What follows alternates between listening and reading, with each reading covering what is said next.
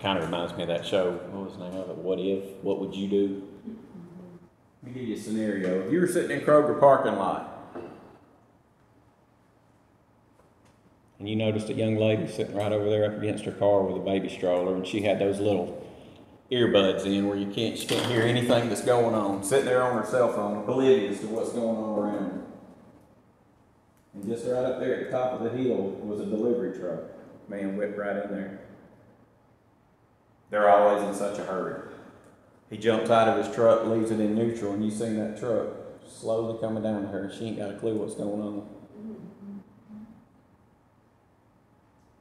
What would you do? You knew that she's going to get crushed and the baby's going to get crushed. Would you intervene? Everybody shaking their head yes.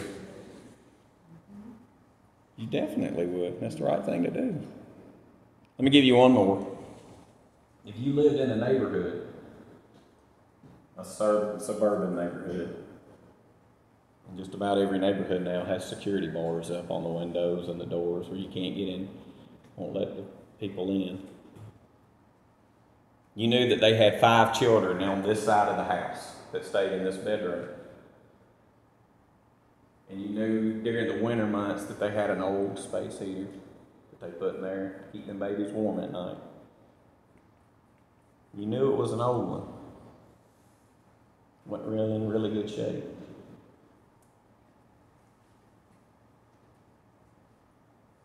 And then one night you happen to look outside and you seen that thing catch on fire. You seen flames coming up. What would you do?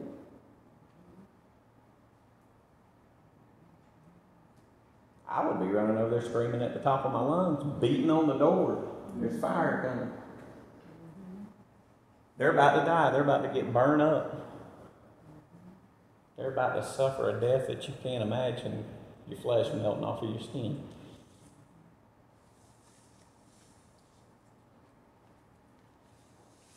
I know y'all might be thinking that's a little extreme. The first one scenario I made up. The second scenario was actually happening. Back in 1996, to 5 children that got burned up. You'd be screaming where they wouldn't get burned up.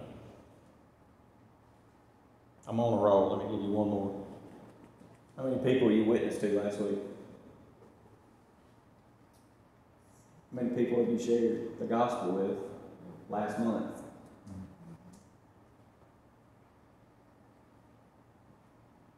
Okay, last year. No.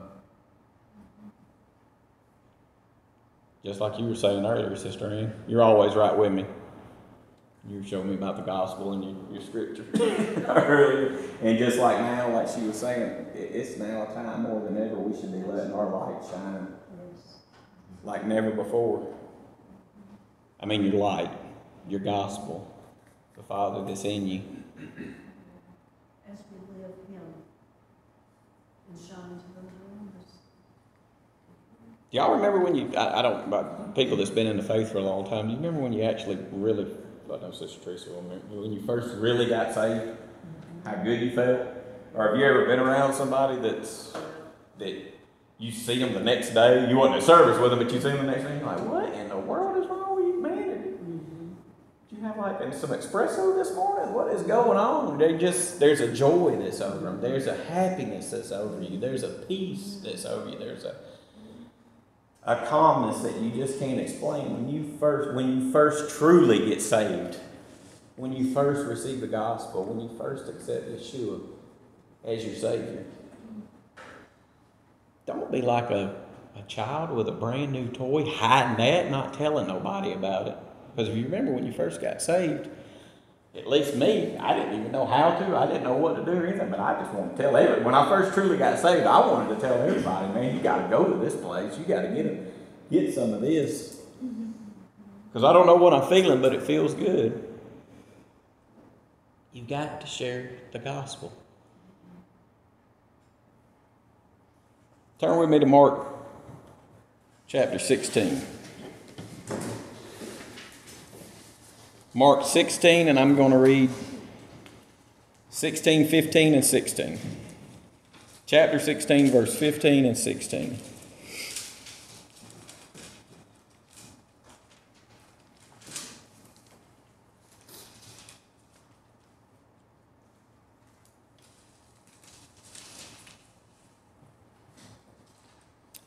And he said to them, "Go into all the world and proclaim the good news to every creature. He who has believed and has been immersed shall be saved, but he who has not believed shall be condemned." Father, we thank you for today, Father. Father, we thank you for this congregation. Father, we thank you for these like-minded believers that are here with us. Father, we thank you for this is our family. This is our true family, Father. Father, we are so blessed and honored to be able to gather on your Sabbaths. Father, let everything that comes forth today, Father, let it be of you and only you, Father. Father, bring back to the remembrance the things that I've studied. Father, we just thank you again today. Father, we give you all the praise, all the glory, Father. Through your Son we pray, amen.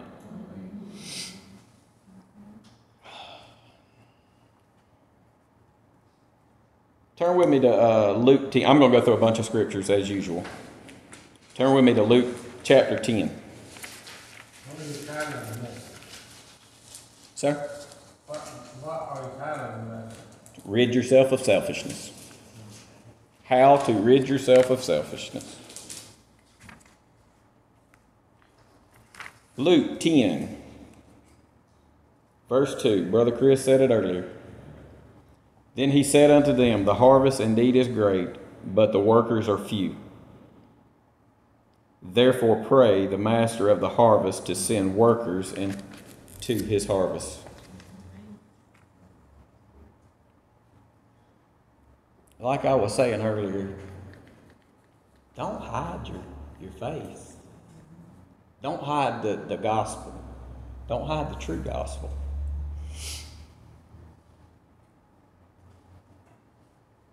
The scripture says we're the salt of the earth. Let your light shine. People should be running to you. People should be able to see, man, there's something going on with that guy. That's your opportunity to share with them.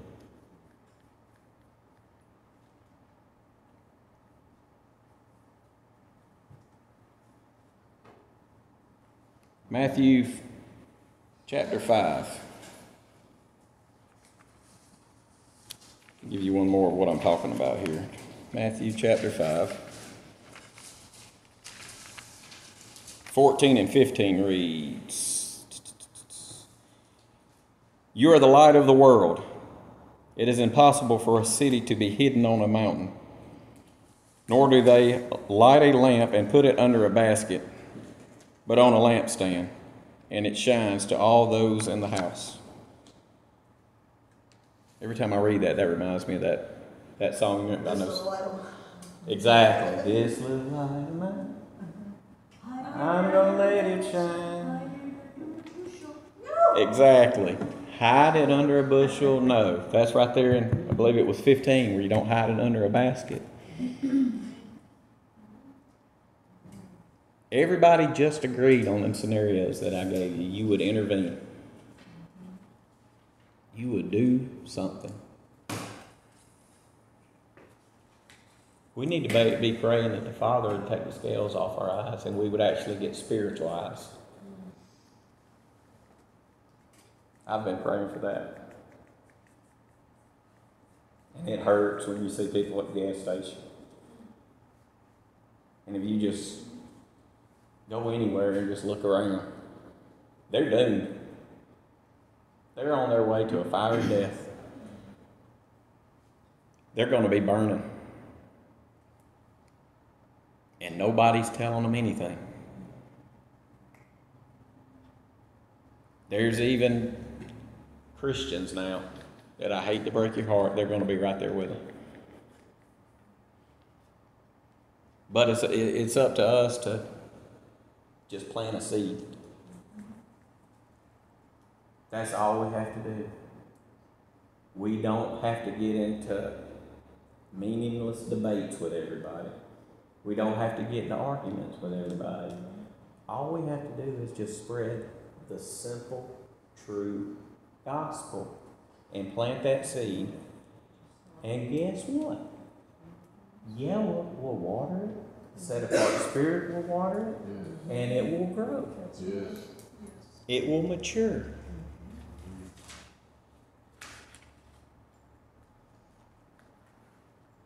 You can't, when I'm saying you can't go up to somebody that doesn't have a clue and you just throw up on them about the Torah and everything else, and you got to do this, you got to do this, you got to do it. Just give them the basics. What did Paul say?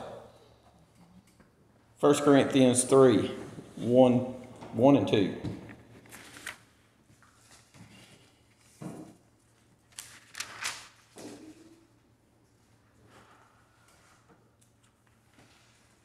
And I, brothers, was not able to speak to you as to spiritual ones, but as to fleshly, as to babes in Messiah. I fed you with milk and not with solid food, for until now you were not able to receive it, and even now you were not able. That applies to what I'm talking about here too.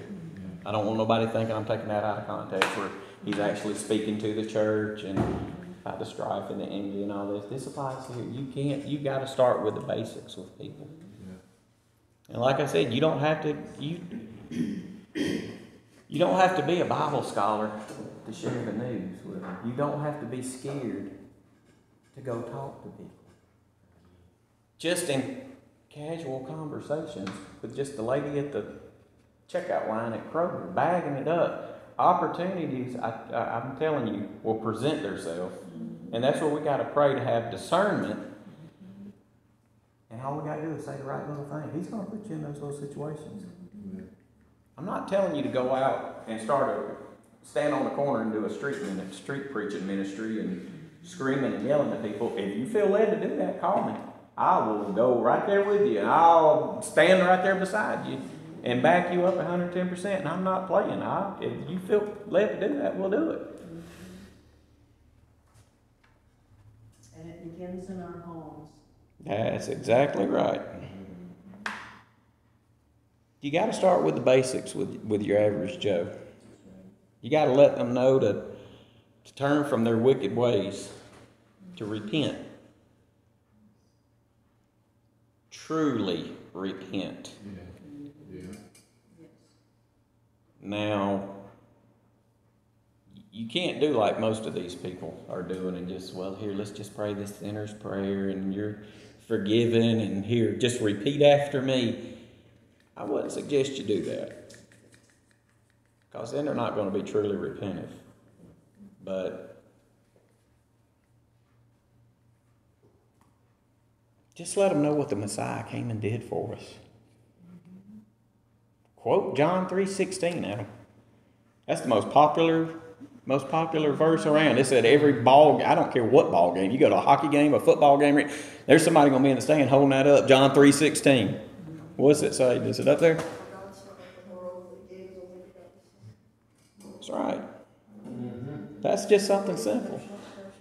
All you've got to do, if you can get to these people and if you can just prick their conscience, get them thinking. What about 1 John? 1 John chapter 1, verse 9. Somebody read that out loud. Go ahead, Lisa. If we confess our sins, He is trustworthy and righteous to forgive us the sins and cleanse us from all unrighteousness. That's right. Let them know that, like I said before, let them know that Yeshua came. I'm sorry, I'm getting emotional because I remember going through all this. Let them know that Yeshua came, and I get the image of Passion of the Christ in my hand because I can actually get a visual. Let him know that he came and died for a sinner like me, a wicked sinner like me. That's in Romans 8:2. What is the payment for sin? That's in Romans 6:23.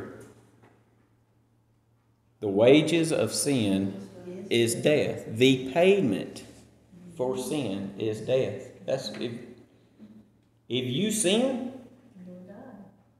that's your payment.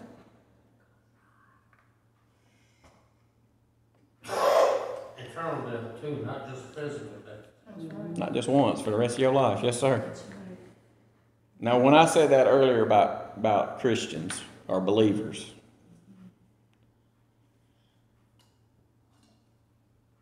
this is what my daughter was saying earlier. We've had a lot of interactions with some people past couple of weeks. I don't know what's going on in these people's minds that think that they're going to make it just because they're good people. I don't have to obey the law.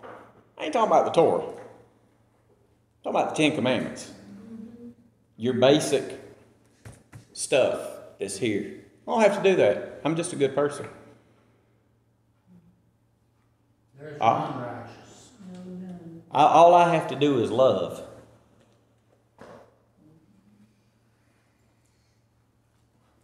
That blows my mind. How do you know if you're doing wrong if you don't have a guideline to go by? If you love to keep my commandments. Thank you, sister. Right. Let me ask you this. Did you know that spitting on the sidewalk's illegal? Mm-hmm. Did you know if you spit on somebody, that is considered assault? $2,500 fine. 1 year in prison if you are convicted. I know a lot of people don't know that, but I grew up knowing that because my grandpa was an Atlanta policeman.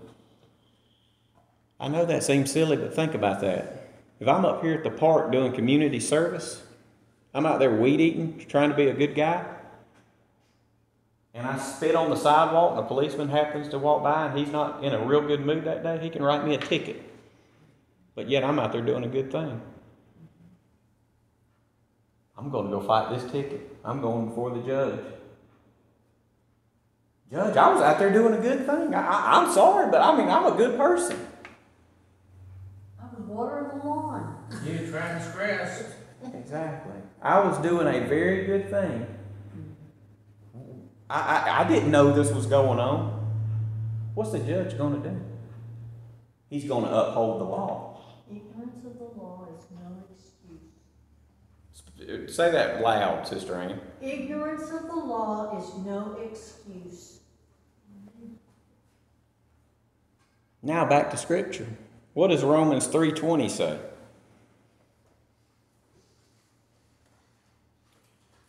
For no one will be justified in the sight by the works of the law, because the knowledge of sin comes through the law.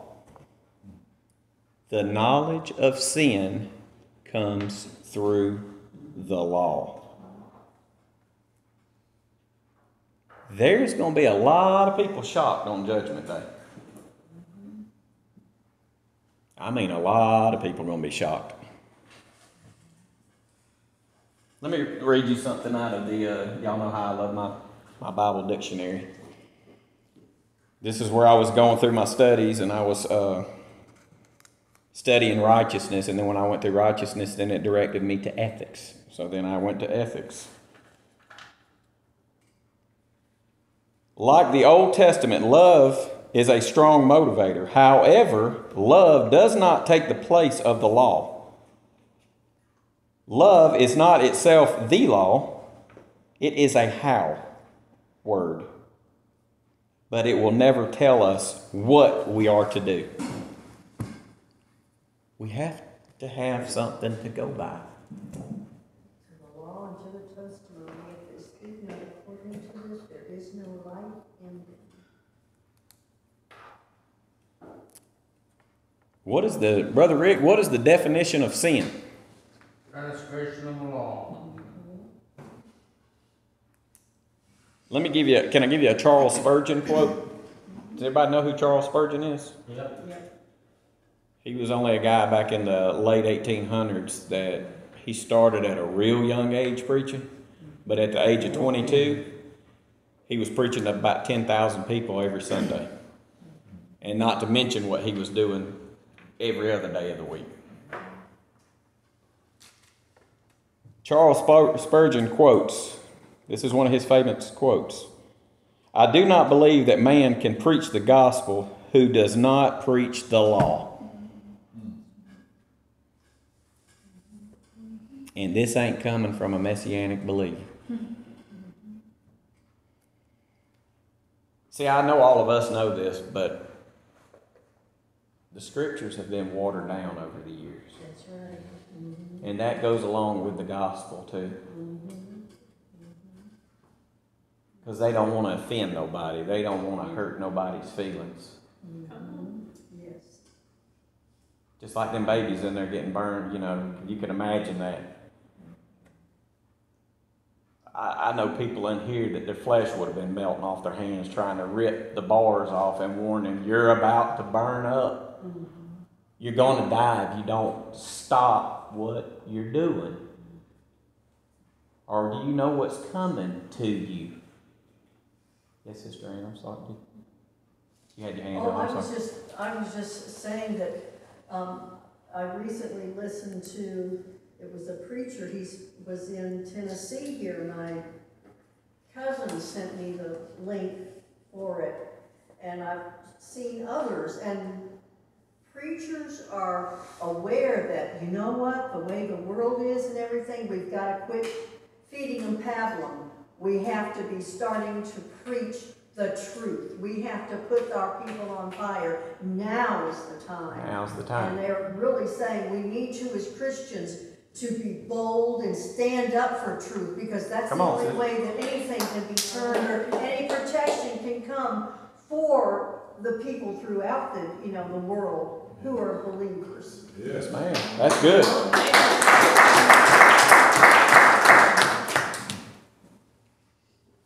Because for so long, it's been watered down. They just want to... It's sad to say this, but I don't I will mind. spew you out. You're neither hot or cold. You're, lukewarm, and I will spew you out of my mouth. Yes, ma'am. But modern day pastors, all they want to do is fill them pews. They don't want to offend nobody. They don't want to get nobody upset. I feel good. It ain't a motivational class that you go to if you're going to service on Sunday, if you're going to service on Saturday, or if you're coming on creation calendar. My goodness. Y'all remember what I said just a minute ago about spitting on the sidewalk, even though I was oblivious to that was illegal, but yet I still broke the law? Yeah. What's Matthew 7, 21 through 23 read?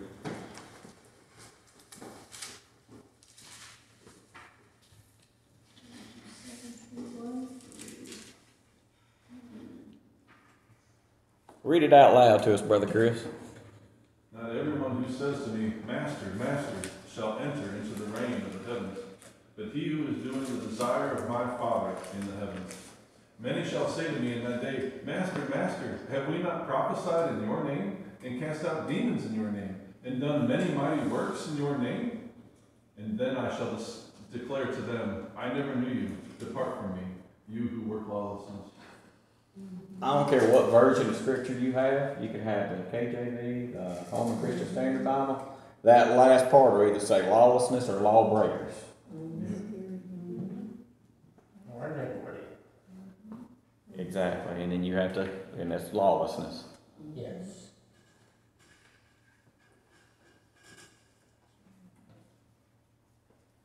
I honestly, I know. There's going to be a lot of people that day thinking that they were good people, and that all they have to do is just talk. That one gentleman keeps sticking out in my mind. Basically, you don't even have to look at the Scripture. You don't have to follow the Sabbath. You don't have to do anything. Just here to love. It's all been nailed. I'm just here to love everybody. It ain't the 60s no more. I'm sorry. And it wasn't Scripture back in the 60s either.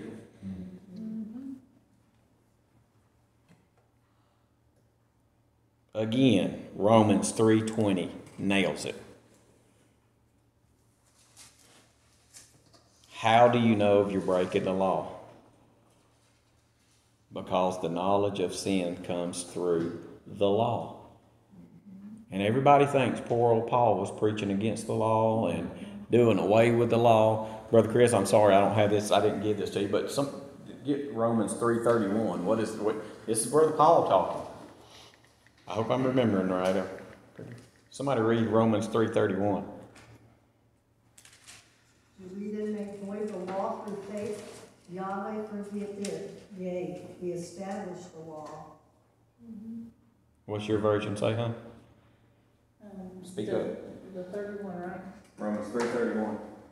Does it follow that we abolish Torah by this trusting? Heaven forbid. On the contrary, we confirm the Torah. We hold the Torah up. We keep it. And I know a lot of people get confused by what we do.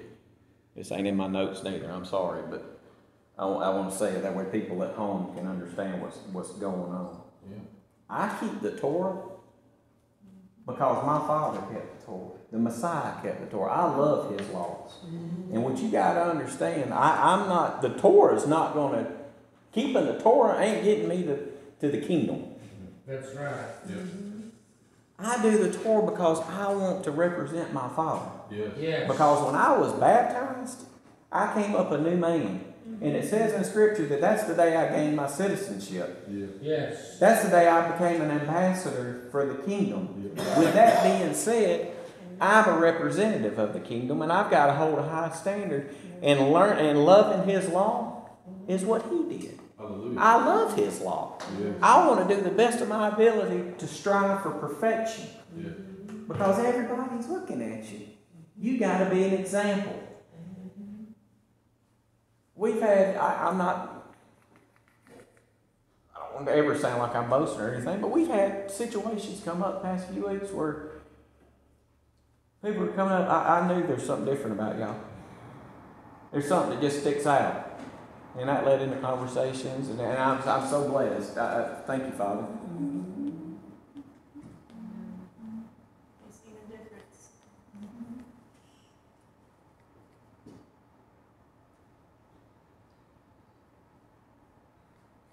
We gotta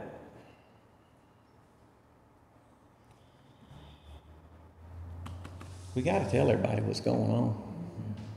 I'm telling you, I can't describe what I've been going through, Sister Teresa. I mean, it's like I'm walking by and I'm looking at people, and it just feel a hurt.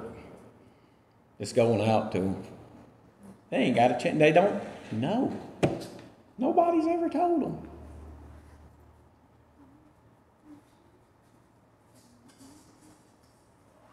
Back to the law. For people that don't believe you're supposed to be keeping any kind of law, any kind of moral law, any kind of Torah or anything, do you not realize that go to the courthouse? There used to be, I don't know if there is anymore, but there used to be the 10 Commandments up on every one of them. I think they've been stripping those.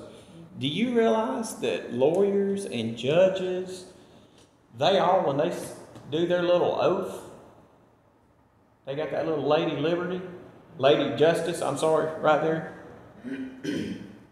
Brother Chris, you got her? With the scales, yeah. Do y'all know what she's representing? Everything's mimicked after Scripture. Oh, is she the one from Proverbs? No, this is what is in courthouses. This is what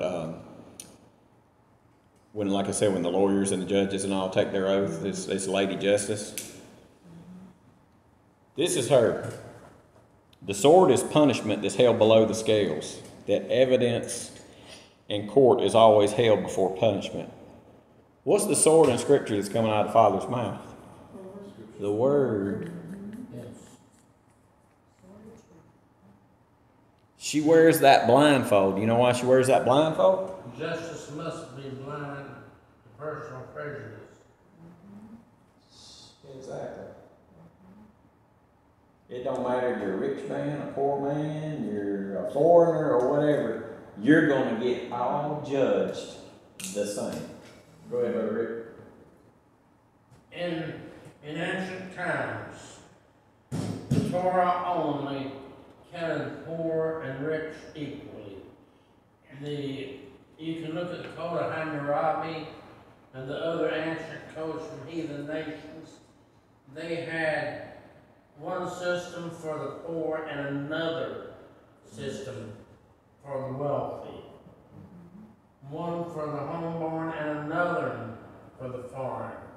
Only this book, the Torah, had the same system for both rich and poor, bond and free, homeborn and foreign. That's right.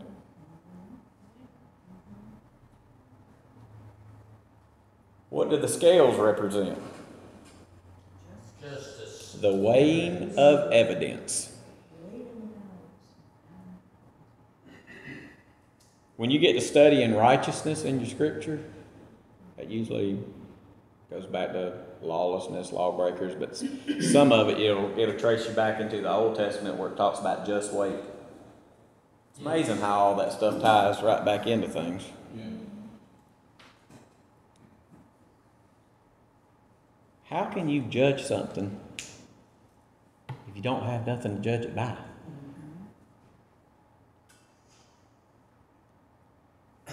I don't get that. You can't walk around in life thinking you got this little, what's this right here? Don't rip it. I got a grace ticket. I can do whatever I want. You're going to be held accountable for your actions. Yes. You can't walk around in life just doing what you want to and don't think nothing's going to happen. It's just like at home when you were with mom and dad. You don't go by the rules, you're going to get punished. Here's another one. Here's another way he's going to judge you. 1 Corinthians 6, 9 through 11. Brother Chris, will you read that one loud? Do you not know that the unrighteous shall not inherit the reign of Elohim? Do not be deceived, neither those who whore, nor idolaters, nor adulterers, nor effeminate, nor homosexuals, nor thieves, nor greedy of gain, nor drunkards, nor revilers, nor swindlers shall inherit the reign of Elohim. And such were some of you, but you were washed, but you were set apart, but you were declared right in the name of the Master Yeshua, and by the Spirit of our Elohim. And I know everybody's scared to talk these days, but if you'll go back where it said effeminate, you know what that means? That's a man taking on the characteristics of a woman. Yeah. Okay. And guess what? Yeah, and guess what the next one is? It's wrong to be a homosexual. Yes. I don't care what all these other people are saying, and you can get mad at me and you can blast me, but it's in the Word. It ain't coming from me. Right is right and wrong is wrong. Judgment is coming, and we are all going to face it. Yes. I know nobody is teaching that these days because they're so scared they're going to offend somebody. Like I've told y'all before, I don't care what people think of me. Judgment is coming.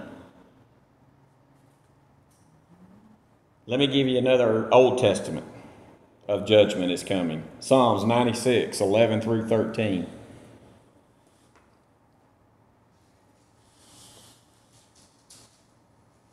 Let the heavens be glad and the earth rejoice. Let the sea and all that fills it resound. Let the fields and everything in them exult. Then all the trees of the forest will shout for joy before the Lord. For he is coming to judge the earth. He will judge the world with righteousness and the peoples with his faithfulness. That's Old Testament. I know some people don't believe in the Old Testament, so let's go on over to Hebrews 9:27.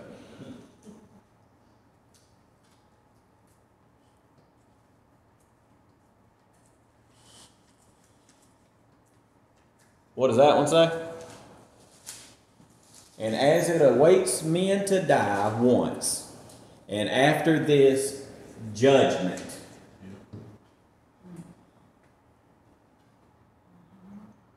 What's Chuck Missler's famous saying, Brother Chris? Die once. Oh, yeah, gosh, I can't remember it. I can't remember it. Now my mind went blank, I'm sorry. Yeah, I can't remember it. It's good though. Save one, you save once, you die once. If you're not saved, you die twice. That's why. Means you die this life. And then you go to the next one, then you judge, you get to die a second time. Let me give you one more in the New Testament. This is the final judgment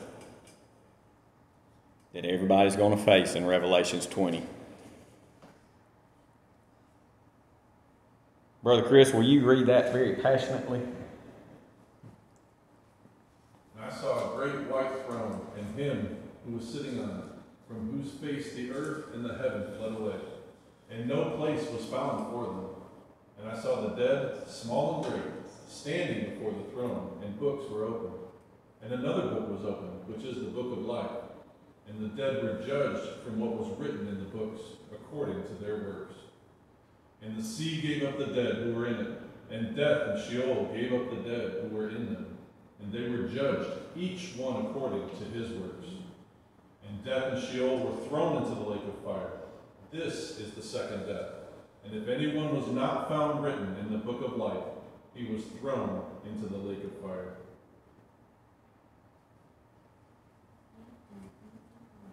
We ought to be screaming at the top of our... Now I see... I used to make fun of them when I went to ball games and when I went to other guys. You seen all them, what I used to call people that ain't all there, standing on the side of the road with a little billboard on them. Just coming. If I seen them today, I'd go buy them a cooler of water and put it by them and probably go stand out there with them. Because they're screaming, they're trying to save somebody's life. And we're not doing it. We're falling short of it. And I'm not trying to get on anybody today, but I'm just sitting here thinking, you have interactions with people every day. And like I said before, the opportunity will present itself. And you gotta be careful. But if you put your faith in the Father, He ain't gonna let you down. He'll put words in your mouth. He'll be able to present it to you. Yes, Sister Aaron? We're not going to be only judged on what we do, but we'll be judged on the opportunities that were presented to us, which we took advantage or ignored. And I'm having to repent of that. Since you said that. Because there's been many a times at lunch, man, I should have let me go over and tell this guy. No, that's just me. And then about 2 hours later, you got old construction worker pulling sheetrock mud in the closet, crying. Got a tear coming in his eye because I missed it. That's happened more than one time.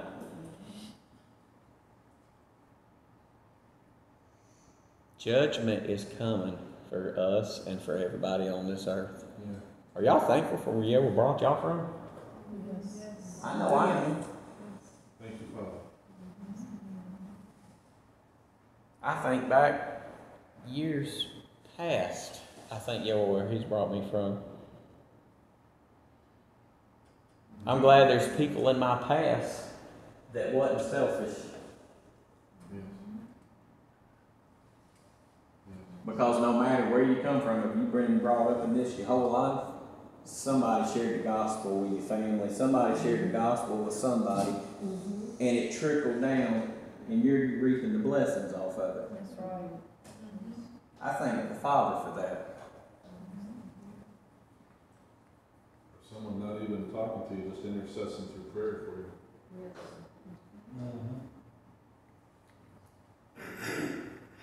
I thank the Father. Like I've told y'all before, I've been brought up in this, but it's countless times He's healed me. I felt Him. I was saved as a child. In church, in and out. But I still can truly remember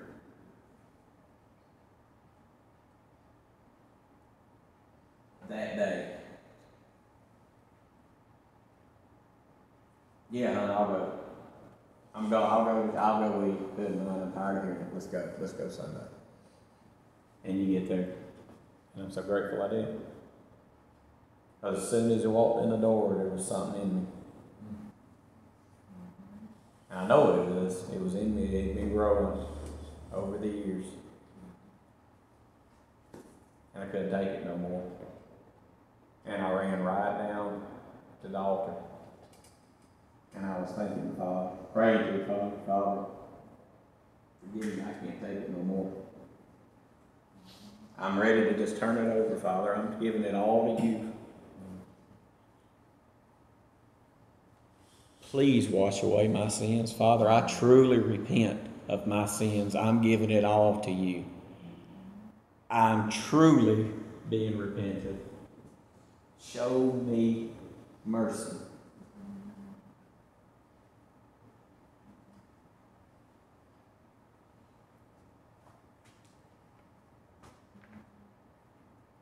Don't be selfish.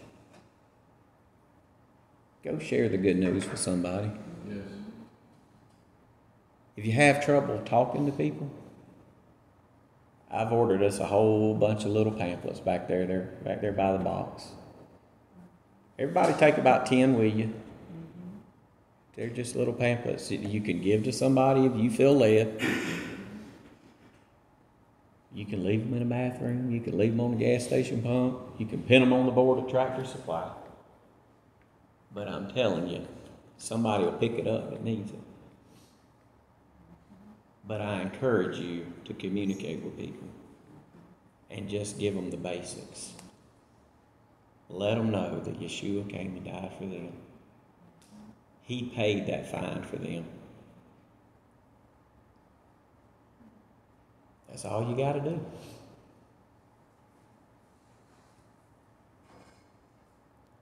Tell them to go to church somewhere. After they do that, they give their life to Him and repent, accept Yeshua into their life. Tell them that there's a plan book. I've got scriptures. I mean, if y'all need one to give to some people, let me know. Or give them something. Guide them. You don't even really these days you don't have to give them a scripture. You just tell them there's all these apps on your phone to get a scripture. All they have to do is read the Word. That's their plan book. That seed will grow in them. They might not understand to your level of understanding right now. But like we said earlier, you can't give a baby meat. That's something that I kind of had a problem with at first. I wanted to dump everything on me. Man, as soon as it was just like when I learned about all of this, I wanted to just dump it on everybody. I made some mistakes by doing that. Yeah. Start them out with the basics. Start them out like Brother Paul did. We're going to be going over into that in some next few lessons, few sermons, few gatherings, few studies. He became like them. When he was out with the Greeks, he became a Greek. He did whatever he could to set the hook, to get them in there. We don't need to get in all these little pointless debates with everybody. They need to be putting all their time and energy to actually saving somebody rather than arguing and debating and trying to tear somebody down just because they don't believe on this day and I believe on this day. And you could have spent 2 weeks worth of arguing, ministering to about 10 different people that don't have a clue about anything. Yep. Never heard it before. Let's don't be selfish. Let's go spread the good news the way, just like Scripture says. Father, we thank you for today, Father. We thank you for this group of people. Father, we are so blessed from where you have brought us from. Father, right now I speak boldness over us like never before. Father, give us all the wisdom and knowledge that we need, Father, Because there might not be a tomorrow for that person that they're talking to. Father, let them see the urgency that they need to get to where they need to be or back where they need to be. That they need to believe in the Son. There's no way to the Father except through the Son. Father, we thank you right now. In Yeshua's name we pray, amen. Does anybody have any prayer requests this week?